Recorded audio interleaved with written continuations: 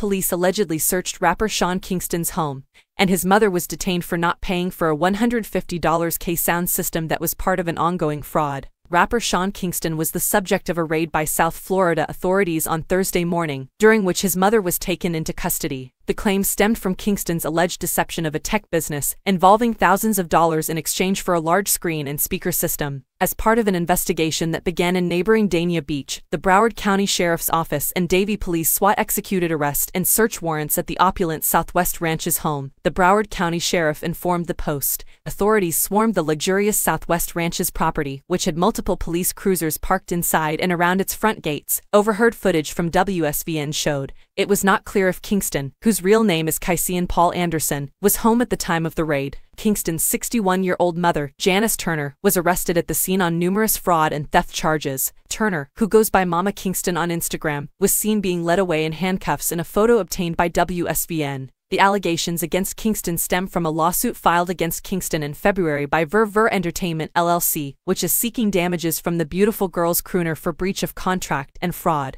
Kingston reached out to Ver via Instagram in September 2023 and bought a 232-inch colossal TV, as well as a sound system, the company alleged in the documents viewed by the Post. The typical price of the massive television alone starts at over $91,000 according to the retailer's website, with the speaker system and assembly tacking on another $20,000 bill. In order to lower the price of the $111,000 purchase, Kingston supposedly promised to make promotional videos about the products with his friend, Justin Bieber, the suit said.